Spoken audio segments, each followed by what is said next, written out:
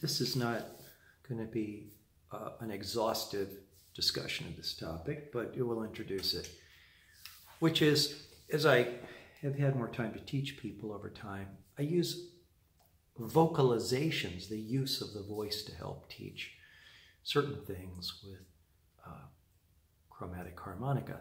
As an example, if you want to teach someone how to do a tongue tap,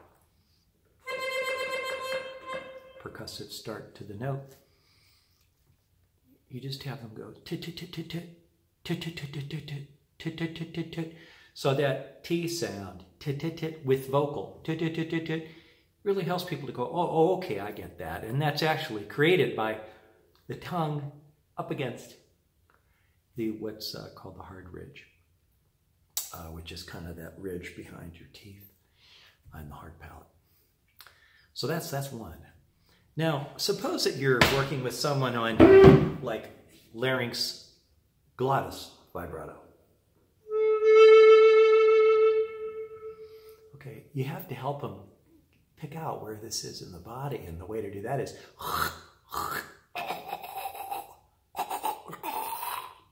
like when you're going to spit. That's the larynx glottis. Okay.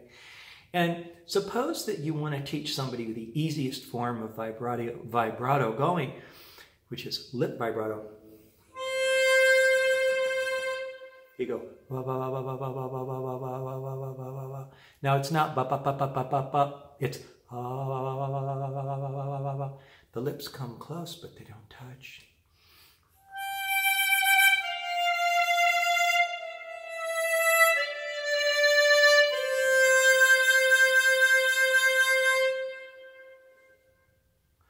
Okay, so for that one again, it's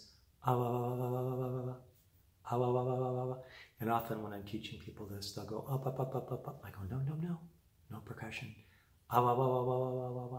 So these are just some of the uses of vocalizations to help us to understand what to do with this whole thing called embouchure to control the chromatic harmonica.